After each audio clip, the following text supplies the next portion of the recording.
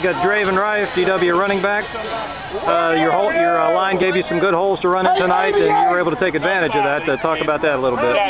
There's a few times where I could have had more longer runs, but I cut it up. My line had the hole on the outside. It was my fault on a few of those, but other than that, we done pretty good. Our line blocked great.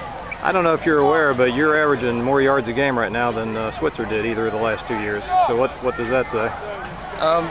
He's a great runner. I don't like to compare myself to anyone, but we have very different running styles. He was a great player. That's good though. That it's an honor just to be compared to a player like him. Does that thought ever crop into your head? You know, he won 2 Kennedys, and there's probably going to be some support for you, and as long as the numbers keep coming up like that. Yeah, I used to watch. I've watched his highlight videos before. I've studied. Just to get an idea. When I first came here, how my holes would look and how the offense would look. So I actually learned a little bit just from. Coach said you got a good stretch coming up here with some tougher games, so I guess you guys have to get ready for that. Yeah, this is where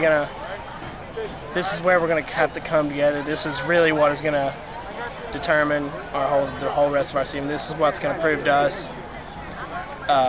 what we're capable of and what we're truly able to do as a team.